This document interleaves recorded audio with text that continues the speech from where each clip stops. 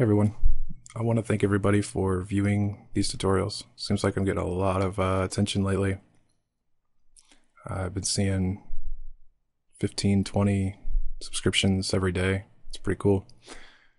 I appreciate the comments. Some of those are pretty funny. I'll try not to distract anybody with my voice from here on out. Today, though, from some of those comments, it's become pretty clear that people are wanting to move forward from where we left off.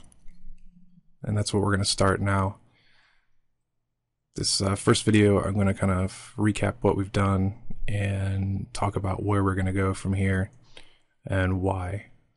So where we left off was we had taken a design from another website, and I took a screenshot of it, we loaded it into Photoshop, and from that point on we kind of remade that whole design from the ground up. And once we did that, we cut up the graphics that we needed and went into Dreamweaver, and we wrote the HTML and CSS in order to make this layout. And here's the final result from where we left off on video 18. So at this point we have a web page. Technically, I guess you could consider this a website, but it really doesn't do anything other than show this page. None of the links work, they don't go anywhere. So what we need to decide now is how we're going to go on from this point on. So what we need to talk about is our navigation, and we'll start with this main navigation here at the top.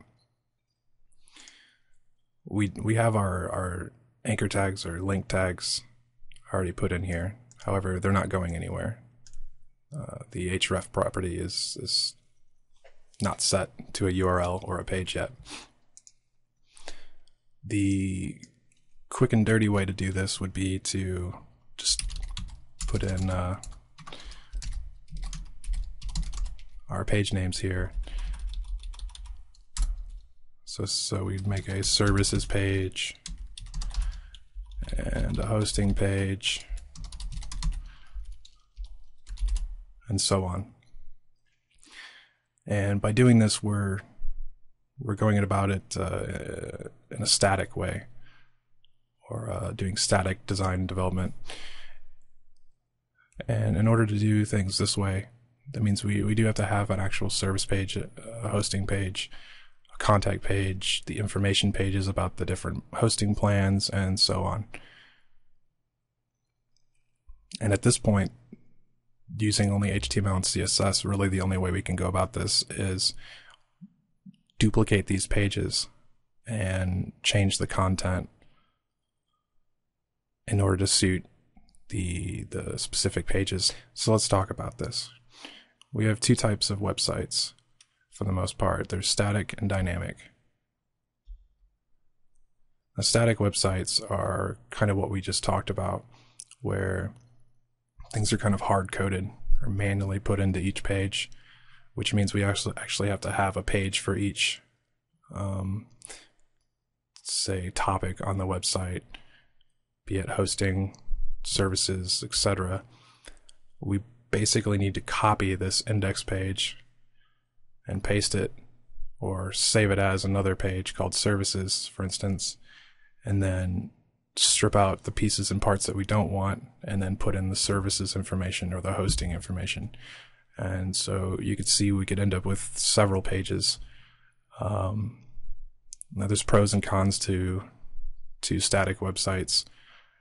Same with dynamic websites. One of the pros to the static websites is if you are making a really simple website with a simple layout, it could be one of the quickest ways to do it. You can just kind of do exactly what we just did, copy the pages, swap out some content, and you're good to go. Another pro is that you don't necessarily need to learn any new languages, any server-side technology or anything like that. You can get away with doing these with the knowledge you have at the moment. Now, the major con here is that when you have all these pages and you're copying and pasting the layout, the navigation, and all that into each one, what happens when you need to make a change to something that's consistent, like the layout or the navigation? Say you wanted to take services out of the menu at the top, the main nav. Well, you'd have to go through each page, hosting.html, services.html, and so on, and remove that link. Now that doesn't seem like too big of a deal, but what if you have to make several changes in a day? Or what if you have a client who is very meticulous and can't make up their mind, and they're having you change things 4 or 5 times a day? This could get pretty daunting, and it leaves a lot of room for errors. You don't have to fix just one typo. You might have to find 5 of them. Or you may forget to take something out of one of the pages. So while I'm not saying you shouldn't do static websites, they're perfectly fine. And if you're still a beginner to all this, maybe this is the way to go for a while. But the more efficient and professional way to do a website is by using dynamic technology here, where instead of having 10, 15 different pages, we have one or maybe a couple more pages that hold the layout, or what we might call the template of the site, and we dynamically load or inject is another term used. We load or inject this content from either a database or elsewhere externally.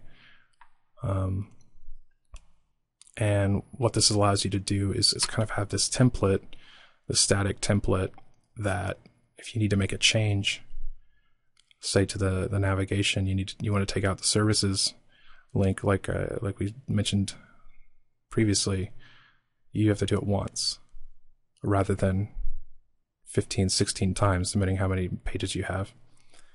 So this can be benefit enough to go this route. There's different levels of complexity with Dynamics websites.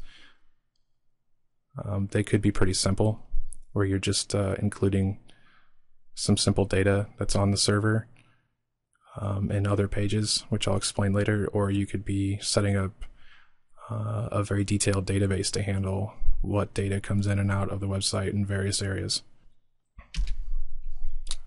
So here's a real simple model of a static website.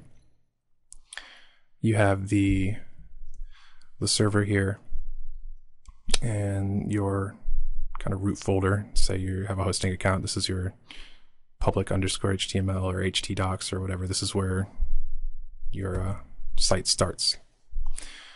And in here you have your pages.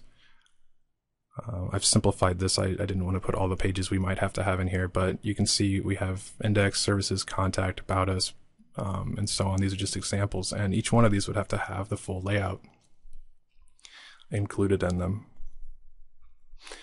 But with a dynamic website, you have your server and your database is saved on the server and your root folder, and you say have your index page, which you'll notice is I've got it as index.php. So this is now going to become a PHP page. And what PHP allows us to do is to communicate with the database. So we've got our one page, it's got our layout, our navigation, and all that, and we can tell it to load content from the database depending on what we need to load.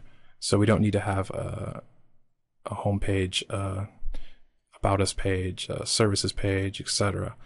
We just have one, and it's got the template in it, and we call on the database to load specific items. And those items can be pulled in numerous different ways, and we'll talk about that here in future lessons.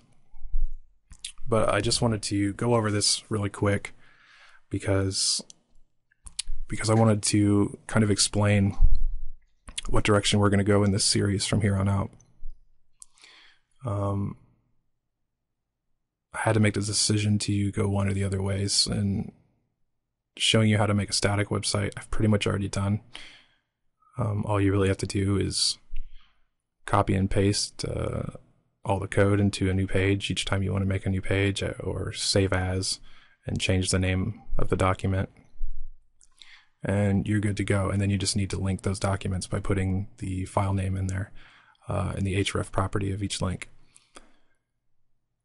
Unless people give me an overwhelming demand for going over static development in more detail, then we're going to move on and we're going to start working on dynamic websites from here on out. And don't get scared if you're still a beginner, because we're going to start with the more basic and easier to understand implementations of dynamic development first. So before you bail out, listen to the next few videos and kind of see how far you can get with it. Thanks.